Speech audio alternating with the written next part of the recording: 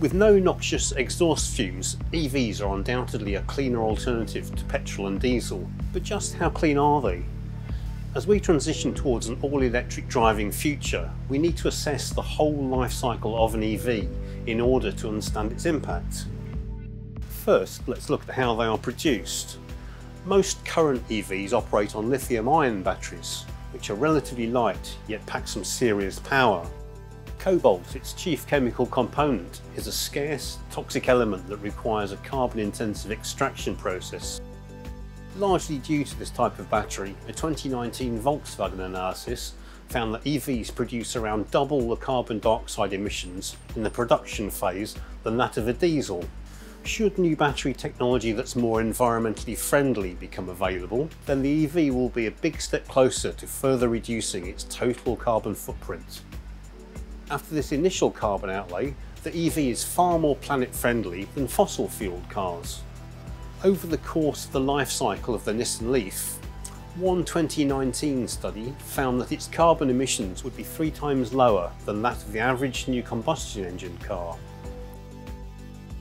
Many EV models nowadays can achieve up to 250 miles of driving before needing a recharge, while the Tesla Model 3 can go up to 350 miles per charge.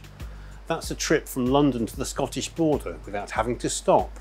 This means less recharges and therefore less reliance on the national grid. Speaking of the grid, the cleaner the source of power coming to an EV, the better it is for the environment. In 2019, a staggering 48.5% of energy supplied to the grid was zero carbon. As Britain continues its shift away from fossil fuels, the energy powering EVs will become greener the closer we get to 2050. But what happens to an EV when it reaches the end of its life?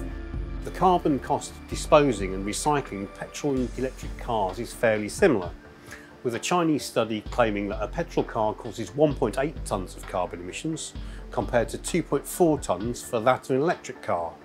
The figures for electrics will improve over time as battery recycling becomes more efficient. Car manufacturers are finding innovative ways to reuse the cells, such as pioneering schemes where old lithium-ion batteries can be used to power homes and offices. So when asking yourself how green is an electric car, look at the bigger picture as technology evolves. The future isn't the electric car. The reality is that it's ready to overtake petrol and diesel now.